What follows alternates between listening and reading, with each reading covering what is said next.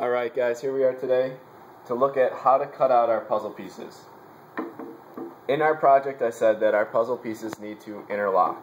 So what that means again is that you need to have some loops and it has to be curved so that one piece locks to the other piece so that it doesn't fall apart. To make that work, you guys have to come up with a design that I approve, so make sure that I see it, and do not draw in marker. I only drew in marker so that you could see better while I'm cutting it out. So we're going to use our scroll saws to do this. When we do it, it's a challenge. It's not as easy as it was to cut out your profiles because some of you used straight lines and these need to be curved. So when I do this, I'm going to cut into my piece, do the best I can to follow my line, and work nice and slow. So I'm just going to cut out one piece and then show you so that you guys can see how I cut it out.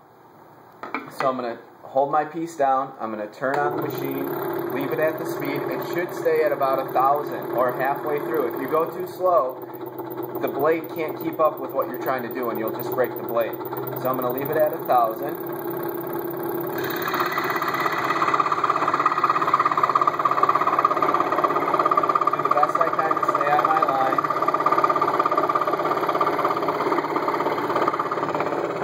You guys can see that I have to turn quickly and move forward. So you have to push with your thumb and hold it down with your fingers. If it starts jumping around like this, it's because you're not holding it down.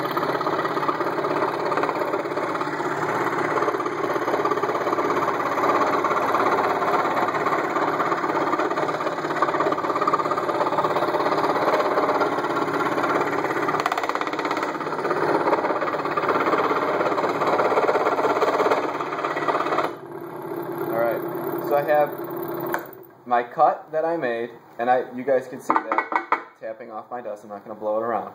You can see that it interlocks, and it can be taken off either way. Right? There's a lot of sanding to do. You guys can see that here. Lots of sanding to do.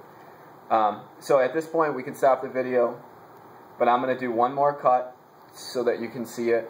So I can put this other piece off to the side. And I'm going to do the same thing as I just did. Now, the challenge with the next piece is that obviously it's gotten a lot smaller, right? This is why I wanted your project a certain size. If it gets too small, it makes it really difficult to cut out a puzzle piece. So I'm going to turn this on and cut my second piece out.